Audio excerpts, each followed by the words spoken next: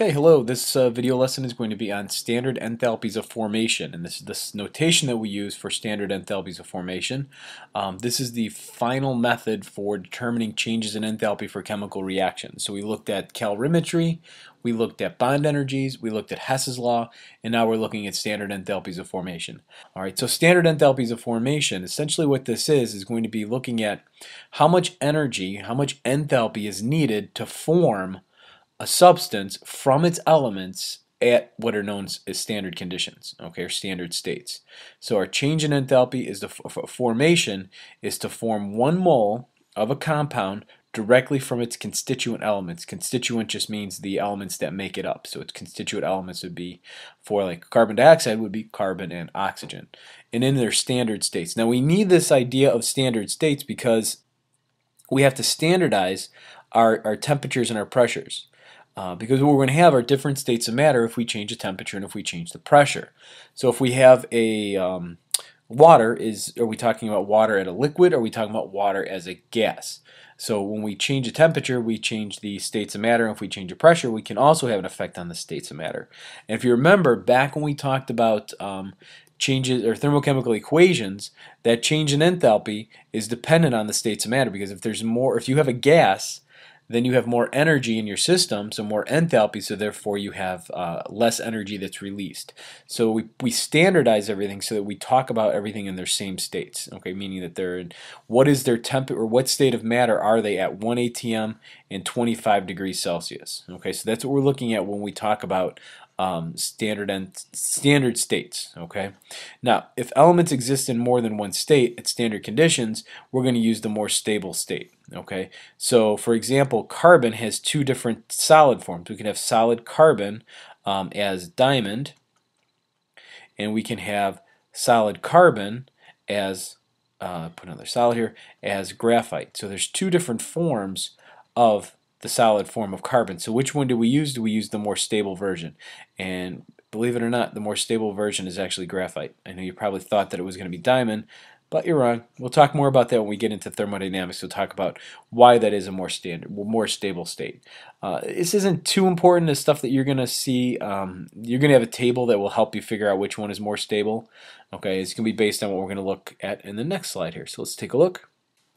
All right, so this is a reaction written in its formation. So we have this, this would be ethyl alcohol. Okay, so we've got 2 carbons, 5 or 6 hydrogens, and 1 oxygen. So we are going to form this compound from the elements that make it up. What elements make it up? It would be carbon, it would be hydrogen, and it would be oxygen. And these are the states that they exist in. The idea here is that we're looking at creating this compound from the elements that are that compose it. But the elements are going to be set at 0. So it's kind of like the elements are set as the building blocks for all of our compounds, and we're going to establish them as 0. Okay, so any of the most stable form of any element is going to be 0 for its change in enthalpy. All right, because it's already formed. We don't have to form it. We don't need any energy to form something that's already formed. So our elements are kind of like the baseline. So this enthalpy change, this value here, this change in enthalpy with a little f underneath it means that we are forming this from its elements. So a lot of times you're not going to see this reaction, because you could write that if you needed to. We're always going to make this 1 mole. So this over here is always going to be 1 mole for the reaction, because by definition this is the change in enthalpy to create 1 mole of substance from its elements. That's why we have the 1/2 in here. We put the 1/2 in here to make this come out to be 1 mole, because the table that you're going to be looking at is going to look a lot like this. This is the chart that we have. We have our changes in enthalpy right here.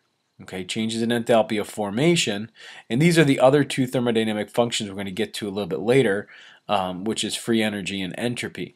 Okay, for the first one though, we're looking at the change in enthalpy of formation, and notice they just put the substance in here. So if I wanted to, I would write that reaction out. That would be barium solid reacting with sulfur solid, and that would be sulfur 8, I believe, and you would put in here oxygen, and it would be a gas, and it would make barium sulfate, and that would be in the solid form.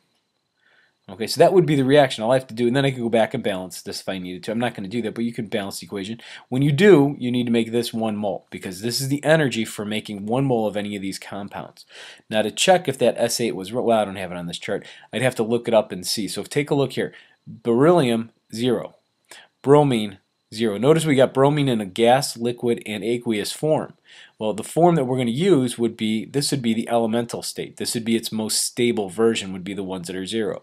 Cadmium's most stable state would be 0. So if you ever want to know what their stable states are, you look for the ones that have the zeros in them. Those are the most stable. Hydrogen 2, remember the diatomic versus hydrogen by itself.